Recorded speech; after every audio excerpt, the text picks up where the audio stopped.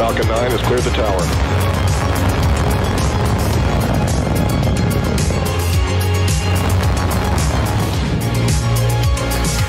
10, 9, 8. Side booster ignition. 6, 5, 4, 3, 2, 1.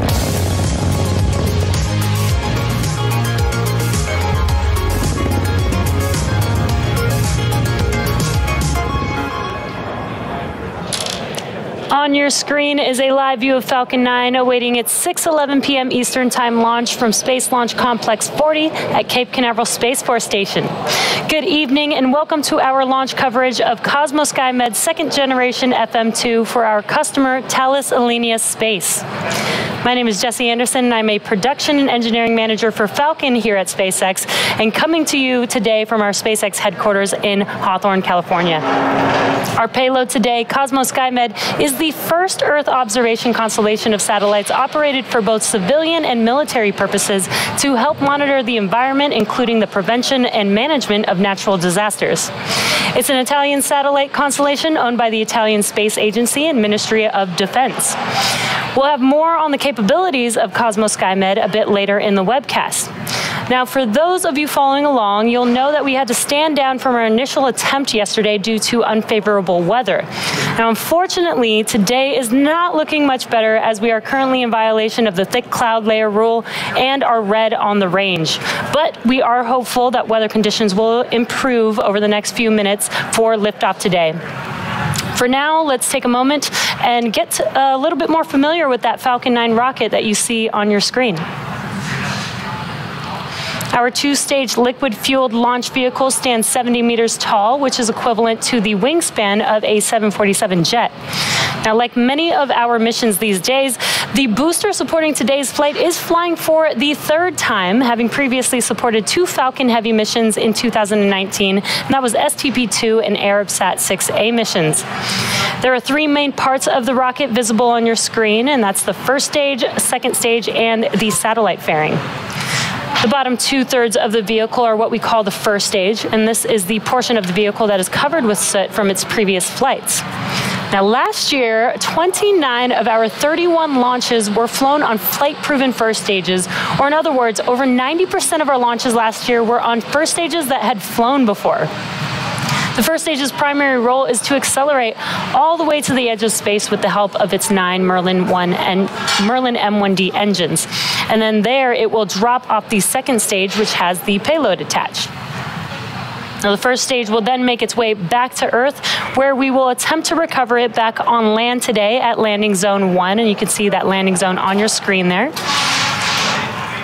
Now, if you turn your attention to the section above stage 1 and that black carbon fiber interstage, you'll see Falcon 9's second stage. About 2.5 minutes into flight, the stages will separate, and the second stage will ignite its single Merlin vacuum engine to carry itself and the COSMO-SkyMed satellite to a polar sun-synchronous orbit.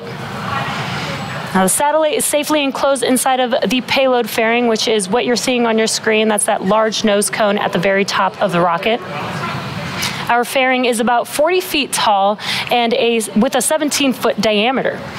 Now, to put that size into perspective, an average fire truck is about 40 feet long and 12 feet wide, so it would just fill the fairing. As for payload mass, Falcon 9 is capable of carrying about 50,000 pounds to low Earth orbit.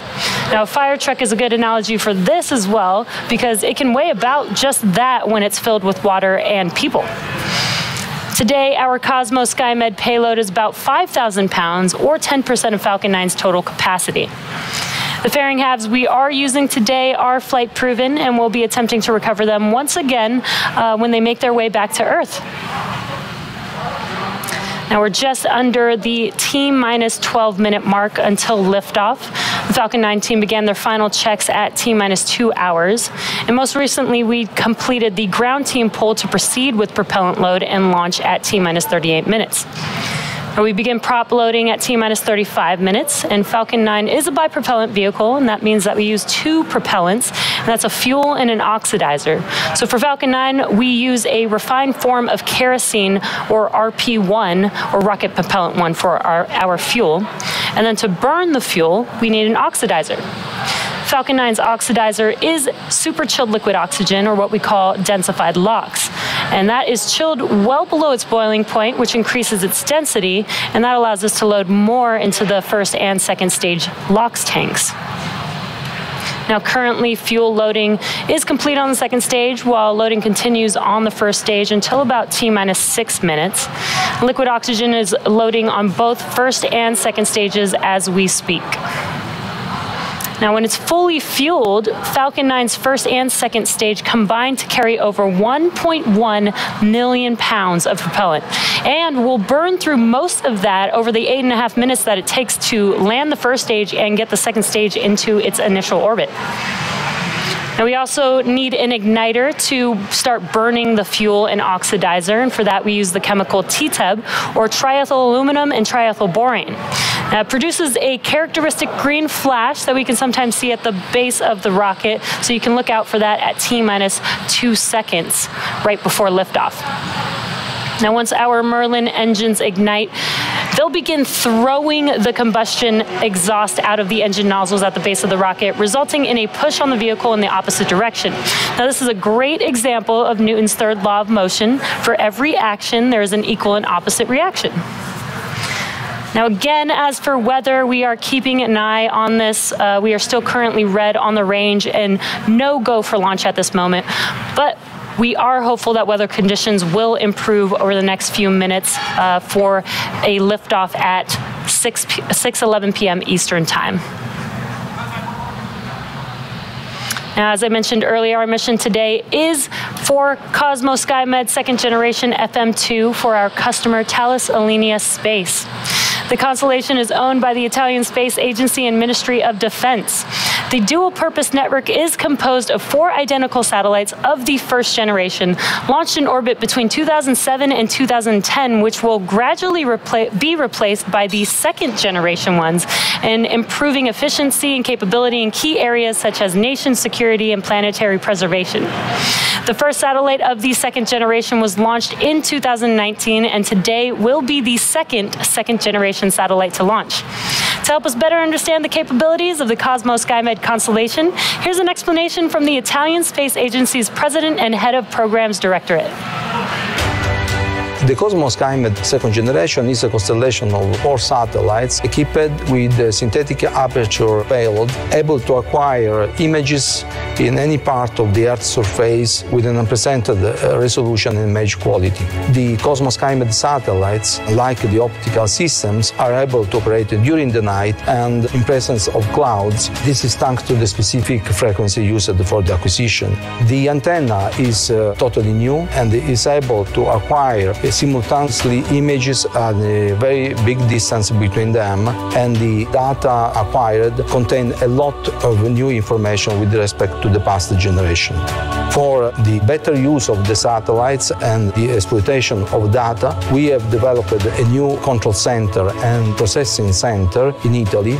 This will enable the development of new science and new services application for the benefit of citizens, institutions and entrepreneurs.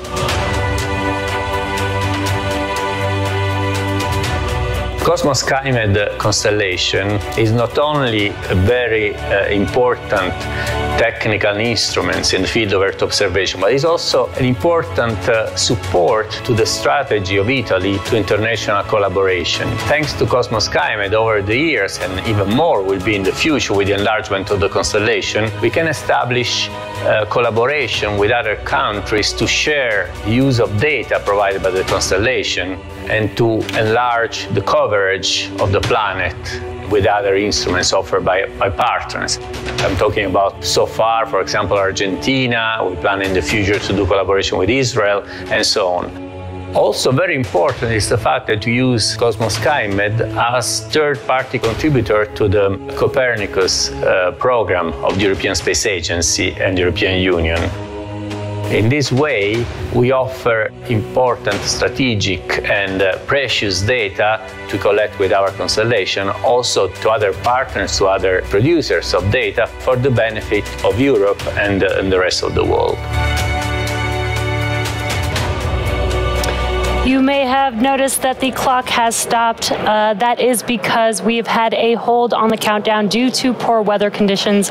Leading up to launch, there was a strong cold front approaching Florida and some thick layered cloudiness in the area.